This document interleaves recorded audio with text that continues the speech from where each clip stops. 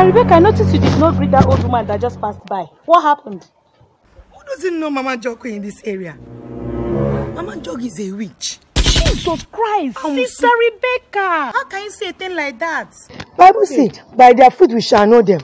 Of course I know Bible said that. And moreover, you're not supposed to use that and classify her as a witch. She might not be a witch.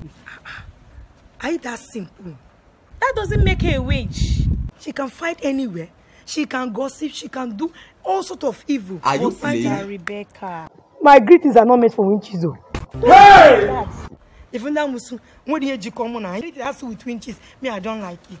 I will not greet them. Good afternoon. Good afternoon, my son. How are you? Yeah! So you two cannot greet. No. Just let them. Maybe you're a witch. God forbid.